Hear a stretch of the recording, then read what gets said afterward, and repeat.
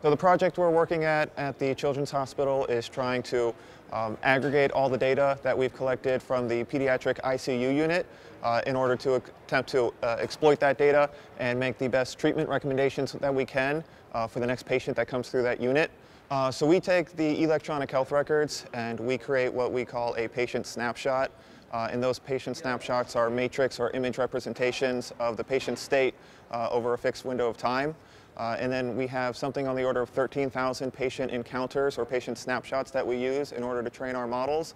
And the goal being to learn the interactions between the patient vital state, what is their heart rate, what's their blood pressure, the treatments that are given, are they given, epinephrine, to understand what are those most important relationships and to figure out what were the successful treatments that led to saving the children's lives and what are things that we can avoid moving forward. Obviously, the NVIDIA products are huge enabling technologies for us.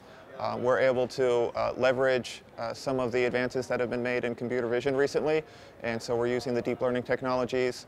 We train our models using the NVIDIA Titan X GPU. So right now we have two prototype models, one based off convolutional neural networks, one using recurrent neural networks.